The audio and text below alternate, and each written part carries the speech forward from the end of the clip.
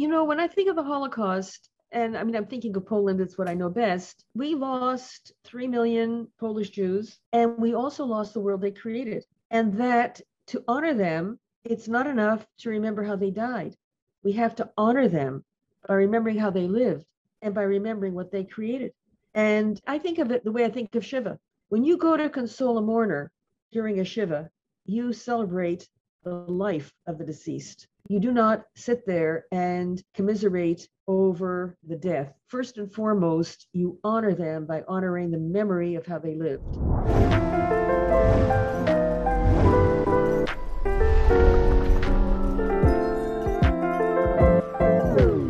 I was interested in people who are wonderful conversationalists and storytellers. Right. It started with your family, yeah? Yes. I began by recording both my mother and my father. My mother was a real treasure of Yiddish proverbs and parables that she had learned from her mother and that she used on a regular basis. Whenever there was a tense situation, she had an extraordinarily graceful, eloquent, even poetic way of diffusing the tension indirectly through these proverbs and parables. So that was really what I got from her. But for my father, it was another story. And initially, he was doing me a favor and answering my endless questions. But as time went on and he retired and he grew older, I continued to interview him and to record those interviews because it was the single most interesting conversation that I could have with him. And he had the most extraordinary memory. Neither my mother nor my father went beyond Polish public school, which means 7 grades. But both of them were very intelligent, cultured, well-read, loved music. And so these conversations with my father, they really revealed a certain kind of, I would say, very extraordinary intelligence that had to do with his way of engaging the world. He was a very, very curious person, and he was always fascinated by the world in which he lived. And as a boy growing up in Poland, this is not the era of helicopter parents. Basically, he could run around the town with his hoop, with his bicycle. He could explore every nook and cranny. And being a curious kid, he did. He explored everything.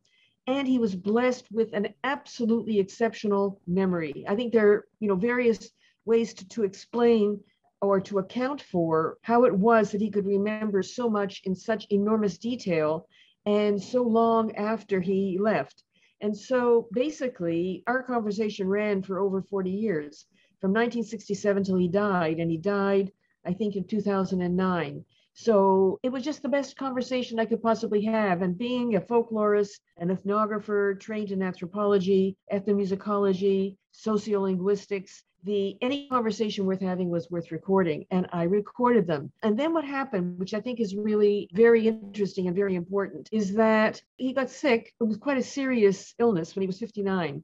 And he was worried that he might get sick again after he recovered and that my mother would be stuck with the business. So in anticipation of such an event, he retired, and then he got better and he stayed better. And now he was young. Even decades ago, 59 was still pretty young, and he was well. And so after a few years, he finally relented after much begging and pleading to paint what he could remember, because I knew that he had a very, very visual memory. And he began to paint what he could remember, and the paintings are extraordinary. He's a self-taught artist. He basically had never painted anything like this before. He had worked as a house painter when he first came to Canada, and he did run his own paint, wallpaper, and floor covering business. And he just had a flair, and he would explain things to me and then make me little drawings in my notebook if I didn't understand, how the water pump worked when they were putting out a fire, or how to make a shoe, or how to make skates, or how to make a brush, or whatever it was he was explaining. So I knew that he would be able to paint what he could remember if he would only have the courage to begin. And he did. He began when he was 73 years old. And he painted for the last 20 years of his life. And he left the most extraordinary collection of paintings of everything that he could remember about growing up in Poland before the Holocaust. Really, really exceptional work. So a lot of those stories that you were collecting were pre the Holocaust. And so what kind of era do they paint there? What kind of world do you see when you see that? Because it's my family comes from the same place. I'm sure Priscilla's does too, around the same areas. But I know nothing about that area, about before the... And my husband as well, by the way. Yeah, before the pogroms. I don't know anything about the area. you just get a loose interpretation. What was this rich life like there? So if we start with my father, then he is born in 1916. He's growing up during World War I and the immediate aftermath of World War I, which was absolutely devastating. And he's growing up in a town where there's a very large Jewish population. And that is that the pattern of Jewish settlement is that Jews settled in towns, they settled in cities, and they were urban. And wherever they settled, they formed a large percentage of the population. So in my father's case, the town is Opatuf. It's Upt in Yiddish. The town was a population of 10,000, of which 6,500 were Jews. And that was quite characteristic. I mean, Warsaw, a third of the population was Jewish. Lodz, a third of the population. Krakow, a quarter. Białystok, between 50 and 70% of the population was Jewish, depending on the period. So what that means is that Jews in Poland may have been little less than 10% of the general population, but where they lived, they might even make up the majority of the population of a given town. What that does is it makes for a very coherent, very integral Jewish life within a Polish milieu. Now, what did that look like? Well, first of all, it was a very rich life, which means vibrant political parties. I mean, politics was huge, and Jews did everything they could to try to achieve anything that they could at the polls. And it turns out that these political parties, Zionists, Bundist, the Jewish labor movement, the Aguda, the movement for the Orthodox Jews, although they were very, very active in electoral politics, their greatest achievement was actually in creating a whole array of institutions for their followers: summer camps, schools, interest-free loan societies, special opportunities for women to work. If you belonged to the Zionist movement, you did more than simply go and vote. What you did was you had drama clubs and musical ensembles and mandolin orchestras, and you had your own schools. It was extraordinary in terms of the arts, the theater, cinema. Jews actually were pioneers in the creating of Polish cinema. The Yiddish theater was vibrant. It was an incredible period. And this is despite the Great Depression and economic hardship. This is despite rising anti-Semitism, especially the late 30s. Could they foresee any of what happened, or were they just going? I mean, who could foresee that? Nobody foresaw it. Nobody. No one foresaw it. It wasn't as if in 1935 there was a plan to build Auschwitz. At some point, you decide to write this book with your dad. What was that experience like after so many years? I think the beauty of my conversation with my father is that at the very beginning, it was very connected to my studies, and he was doing me a favor. My mother also. It wasn't as if they were personally particularly interested, but they knew it was important to me, so they cooperated. And by 1972, that project was finished. The conversations with my father continued. And at a certain point, what had been my project became his project. So for decades, so all through the 70s and all through the 80s and through the early 90s, basically, I recorded these conversations with no goal other than to have the conversation. And I think that's probably what made them really so extraordinary. So I started to think about it, and by that time he had already been painting for a few years, and it hit me that we could make a book. And as I put it together, I started to really conceive of this as a story told in words and images that were complementary. This would be an integrated visual, verbal way of storytelling. And then when I had really assembled the manuscript, I gave it to my father to read. And he was really amazing. So I would say to him, well, how does it read? I'd look up and he'd say, it reads like a novel. So I knew, that we had hit the jackpot. Did you get to a much deeper understanding of him? Did it bring you closer together? Oh, absolutely. The comparison is a ridiculous comparison, but it reminds me of Art Spiegelman and his relationship with his father, which was most successful when they were working together on the graphic novel on Mouse. Yeah. And I think that a key also to my father's longevity and to his well-being, because he died when he was 93, was to have a project. And he had a project. He had a major project. He called it his second career. Obviously, it was a way for you to really get close with him, and you were obviously so interested.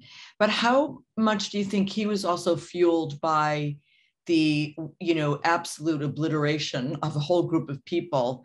And do you feel like he had this need to preserve those details in just as in every single way possible, given what had happened? Absolutely. Oh, Priscilla, I think you're absolutely right, because he would, he said, let's put it this way, lest the world know more about how Jews died than how they lived. And he saw himself as having an extraordinary role in conveying to future generations and to those around him what he could remember of a lost world. He definitely had the sense that this was a lost world because, in fact, he lost his family in the Holocaust. They were murdered. I mean, 3 weeks after I was born, all the Jews of Patov, of his hometown, all but 500 were deported to Treblinka, to the death camp, and about 500 were on a forced march to a labor camp in Sandomierz.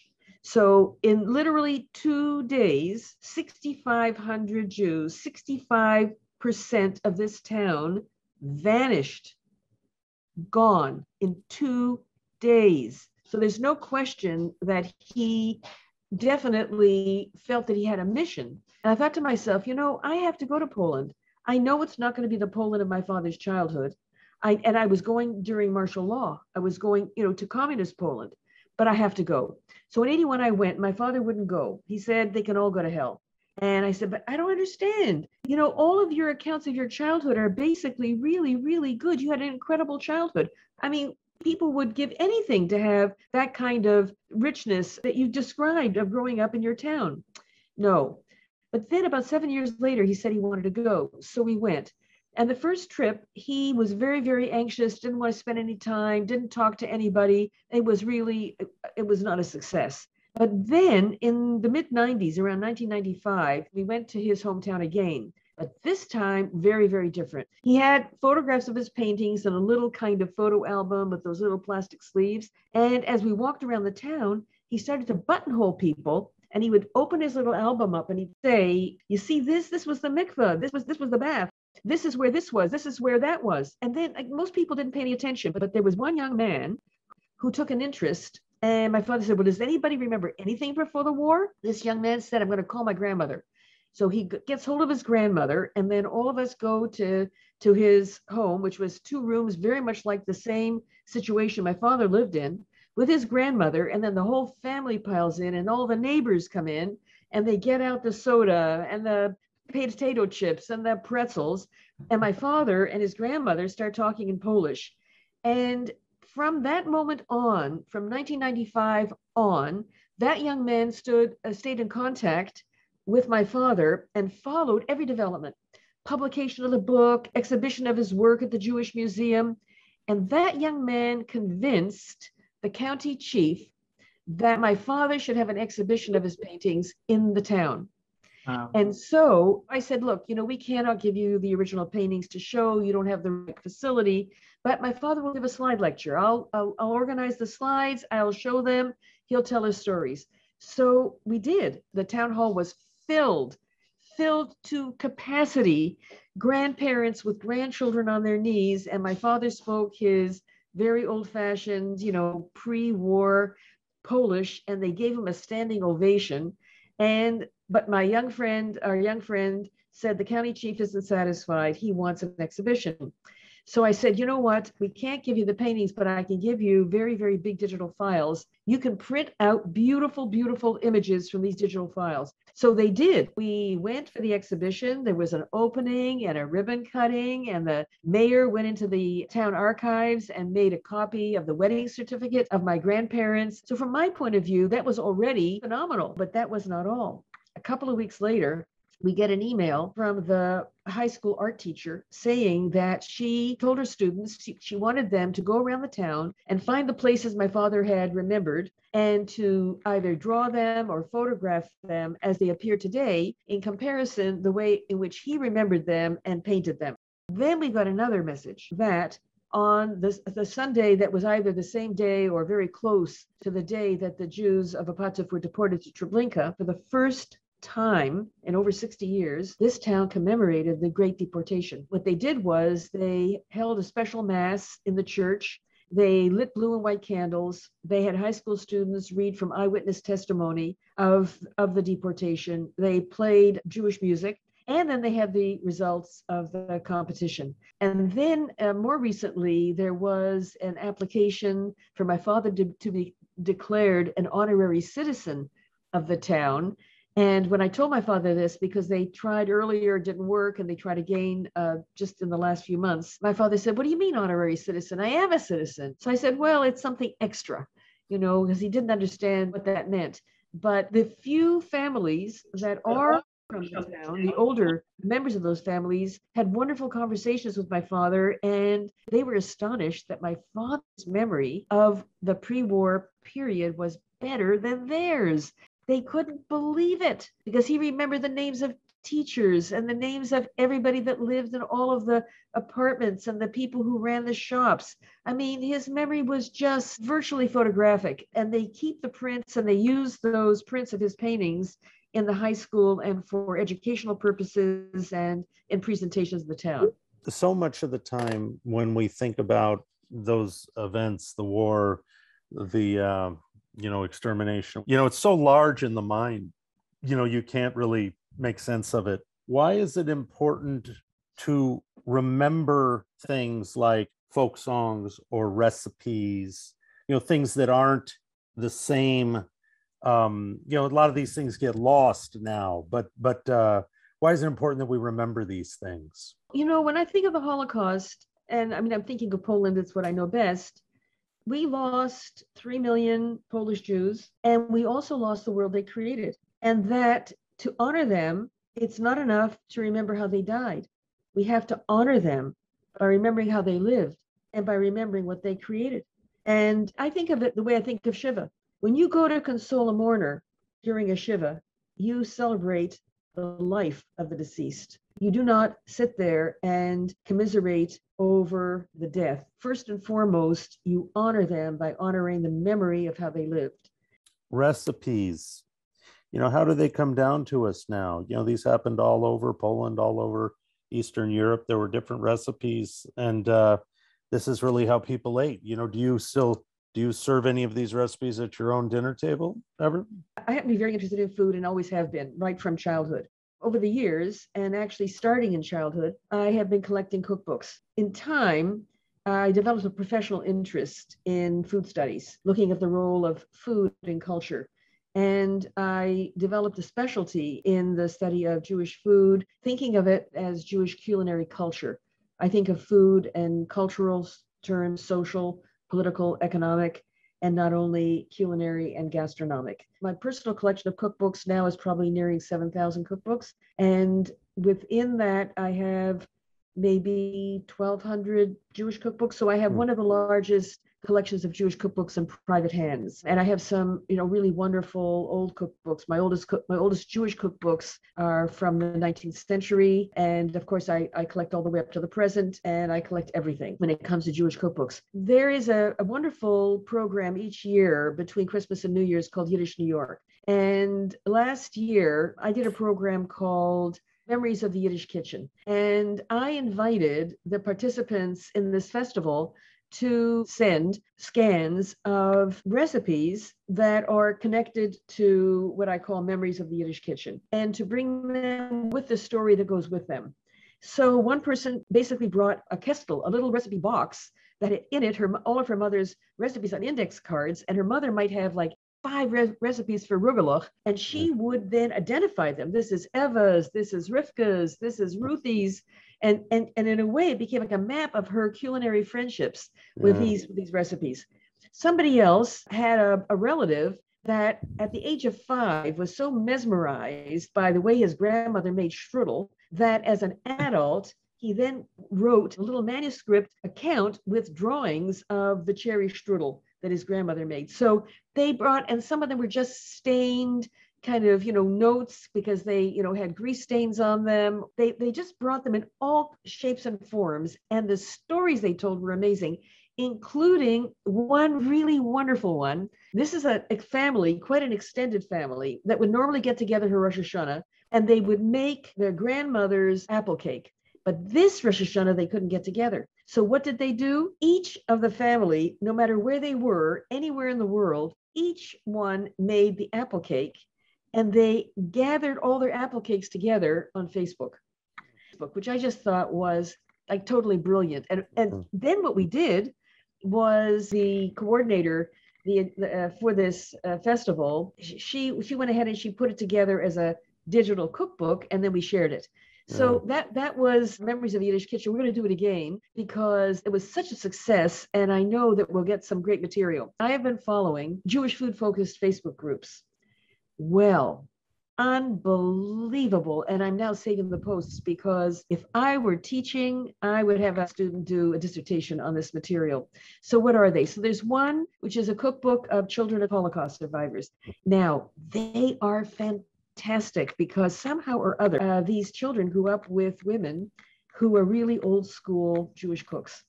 So never mind cookbooks, they are living cookbooks. If you would like to really get these old school recipes, they're the ones that remember them from their childhood and in many instances actually know how to make these dishes. So that's one. I've been following it for a long time. And it's very touching because you know that they are the children of survivors. So these recipes hold a very, very special place that they experienced after the Holocaust, but that their mothers and grandmothers remember from before the Holocaust. So that's a very special one. But then there's another one where I would call it deep play because they're so interested in these Jewish foods that they share all the versions and variations, you know, whether it's latkes or hamantaschen or chopped liver or gefilte fish, whatever it might be. It's from an anthropological point of view, it is an ethnographer's dream because they are spontaneously generating all of this discussion and all of these sort of the fine points and the memories associated with them. So clearly, what I would say is that food is a kind of a reservoir of sensory memory, and it is very powerful. It's powerful through the senses, and because it is also very emotional. There's a lot of feeling that is associated with essentially sensory memories, but then of course memories of people and of making these foods and of sharing them and of all of the sort of social life around them. So it's a very rich topic, very rich topic.